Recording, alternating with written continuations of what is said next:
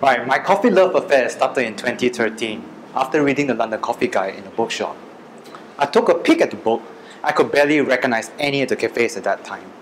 And at that time, I just wanted to know which was the best cafe in London, and that happened to be Caffeine. I went to the cafe the following week, and that became a life-changing experience. Before I took my coffee seriously, I was mainly drinking espressos from chain coffee shops. I just wanted the caffeine hit. Now, espressos, they are very efficient beverages. They are small in volume, quick to drink, often bitter, sour. The stronger, the better. That's what I thought. So when I was about to go to Caffeine, I did not have very high expectations. At Caffeine, I ordered my usual double espresso. I took a sip, and a smile literally broke out from my face. It was the first time that I actually enjoyed my espresso. The coffee was complex, sweet, had a rounded mouthfeel, and was not flat and running. However, these expectations were short-lived. As I returned back to Oxford, I went to one cafe, a few more, and a lot more. And my conclusion was the coffee was just not as good. I wanted better and I wanted more. And I can tell you, once you start drinking good coffee, there's no turning back. So it was just too inconvenient for me to just go back down to London just to have coffee. So I decided that it was time for me to start to learn how to brew my own coffee. And from what I gathered was, the first step was to get really good coffee. But at that time, I did not know where to go, so I asked around. Monmouth Coffee was highly suggested by my friends who had stayed in the UK for a while. And it was actually here where I bought my first bag of coffee for serious home brewing.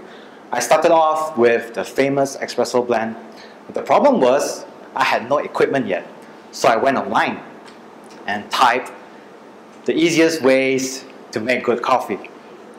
And I actually became more confused at that time because there are so many instructions and a lot of weird brewing coffee equipment.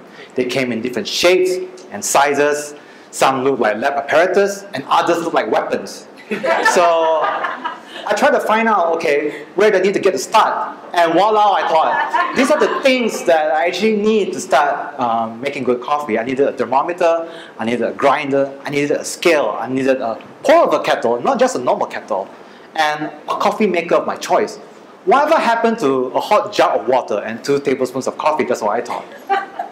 Funny thing is, after a number of years, I actually own some of this weird brewing equipment. So from the lab, the French press, the AeroPress, the V60, the Kalida, and the Chemex. And all of these brewers are unique in their own ways in terms of the recipes, the techniques, and desired taste outcomes which you want. So every morning, I have a lot of choices on how I make my coffee. But how do you begin to start appreciating and tasting coffee? It might be a very difficult thing to have your coffee without milk and sugar. But once you start having your coffee black, some things begin to change, and you just might start exploring different types of coffees. Like the slide here, these are my 2015 coffees. As you try to start having a coffee black, you begin to identify different flavors in your coffee and realize that not all coffee tastes the same. You begin to identify differences between light, medium, and dark roast. I think that's the most fascinating aspect of tasting coffee. But how do you describe the coffee you're tasting? So I refer to the Specialty Coffee Association of America Coffee Flavor Tasters Wheel. And here you have 110 flavor, texture, and aroma attributes present in coffee. So if I have a bag of Brazilian coffee, I might go, oh, this coffee is quite creamy and I'm getting chocolate and nuts from this coffee as an example.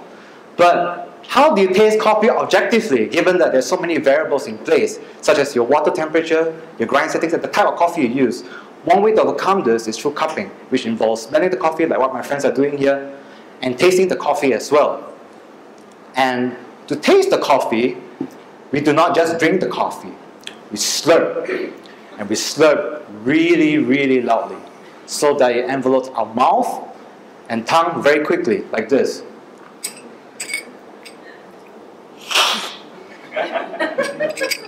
But tasting coffee did come with its challenges, especially for me. And for me, the biggest problem was being a Bruneian. And having a Bruneian palate, with my love of fried food and lack of eating exotic fruits while I was growing up, like berries, which is present in coffee, I found it very challenging when I was trying to learn to taste coffee as a novice. But what kind of question comes up to my mind when I'm tasting coffee? A number of things actually. I might ask, is this coffee fruity? Is it nutty? Does it have chocolate? Does it have an aftertaste? Does it linger? Is it full? Is it creamy? So these are some of the things that I ask myself, and once you start asking these questions, you start to become more conscious of things. You start to become more conscious of the smell and taste. And I gradually became more attuned to what I'm trying to taste, and always try to make a mental note if it's something I never tried before, such as these fruits here, the blood orange, the kumquat, gooseberry and figs, which are present in coffee. And tasting coffee has been a very difficult journey and is often very, very complex for me. By now you can tell that I'm really into my coffee, and I would like to point out that you can really get started too. So first thing is, try out different specialty cafes when you're abroad. Ask me some suggestions. It's an eye-opener. Look what happened to me. Second thing is, always buy fresh coffee. Check for the roast dates so that you know that it's fresh. And I think Brunei has come a really long way in the coffee and cafe scene. From kopitiams, cafes, and a growing number of home brewers like myself. But what's the future like in Brunei? Is this just good enough right here? I think we can do better.